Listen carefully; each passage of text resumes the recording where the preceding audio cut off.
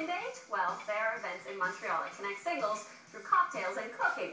So if you want to make things really spicy, all you need is a dash of celebrity chef. So throw in a little Chuck Hughes.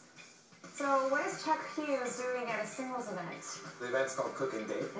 People are single and they're coming here to meet. I'm the cook part. What if the single ladies are coming to meet you? Is that what this whole thing is? That's what it is, surprise! It's all about him. It's always about him.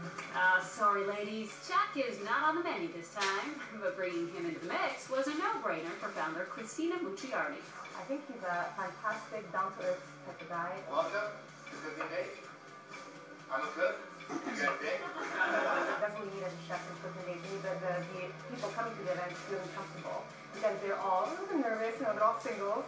I did go easy on the garlic.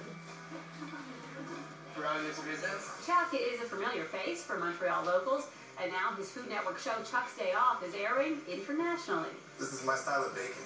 And his success isn't going unnoticed. I want to congratulate you on your 2 Gemini nominations. Woohoo! Yeah, Congratulations! you know, from being a cook and like, oh, it's super exciting. What are you gonna wear?